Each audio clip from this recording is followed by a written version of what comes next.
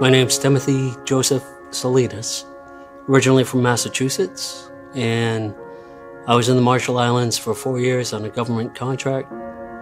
That's where I met my fiance, and she has family here in Springdale, Arkansas, and that's the reason I'm here.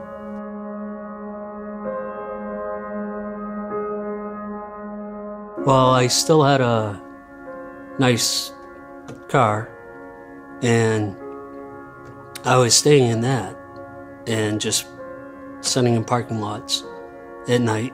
And eventually I ran out of money, so I sold my car to my ex-fiance's boyfriend for very little money so I could buy beer.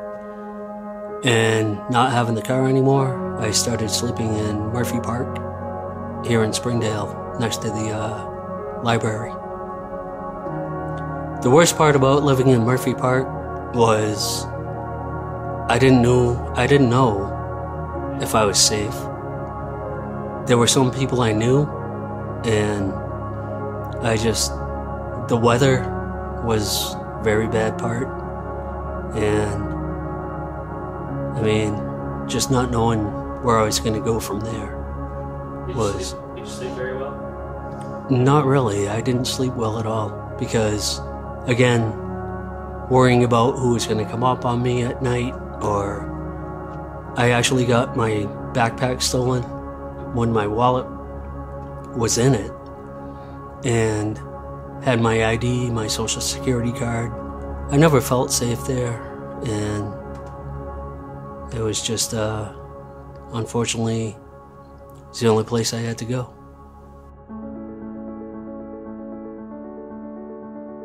Well, when I met Joe, I was still at the park, and he had a little barbecue every Tuesday.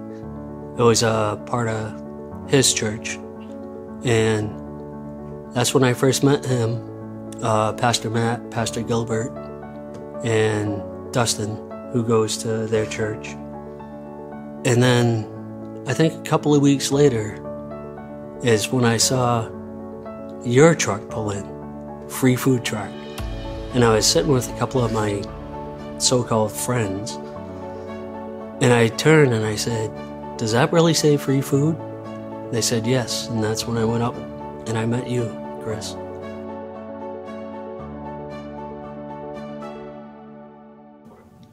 So last fall, Pastor Chris invited me to City Church, and that's when I was talking to Kevin, and he actually, again, he told me, call HR, you'll have a job.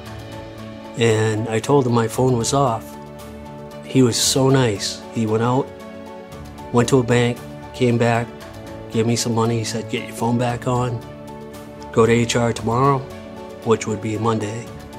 And sure enough, I did.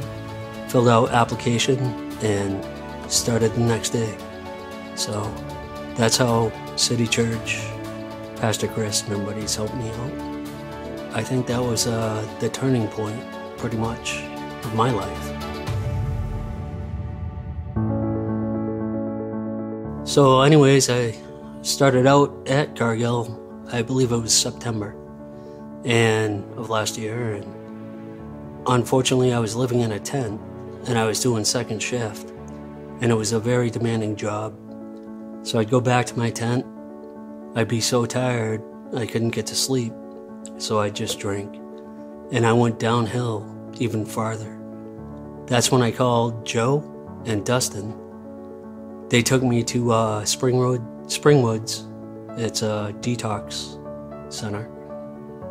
And from there I went to Lake Point Rehab, and since then I've been back in Springdale. I was lucky to get a job again at Cargill, and been there ever since. Through all of this, God has been faithful to me, and He's helped me out so much. Again, when I was in rehab, I made a few phone calls, and I finally got a sober living home, and sure enough, it was a 5-minute walk from where I work. And that couldn't have happened without the grace of God. And again, the people around me, I can't forget about them. They helped me so much too. And it's just, it's just a miracle, pretty much, how I got to this point. And pretty much when I was in rehab and told all the counselors and staff there that I got that sober living right next to work, they all pointed up and said, because of him. And that's the truth. My message to somebody that's homeless is, don't give up. That's the worst thing you can do. There's always, as they always say, light at the end of the tunnel. I was about to give up. I was going to do something stupid, but I made a phone call to a couple of my friends. That's how I got here. Just don't give up. Think about yourself and just tell yourself, I want to get better. I want to get out of this. Most of all, you got to believe in God, because He's always there looking down on you and listening. You may not know it, but He is. For people that want to help the homeless, it would just be caring. It could be a kind word. It could be, a $1.50 hamburger from McDonald's or a soda. It could be offering them a blanket. There are so many ways, even saying a prayer with them. There's so many ways to talk to them and help them. It doesn't mean you have to give them a room in your home, but any small thing of encouragement and enlightenment would help. I don't know if this is the end of this film, but what I would like to do is say a prayer. Dear God, I thank you for everything, for bringing the people from City Church, Samaritan Church, people from Cargill into my life. Without them, I would not be here right now. Without you, I would not be here right now. And my life, if I still had one, would be so dismal. So for that, I thank you, God, and I thank everybody. And I pray for all of you, and those homeless too. I hope you can get out of it. That's about it. Amen.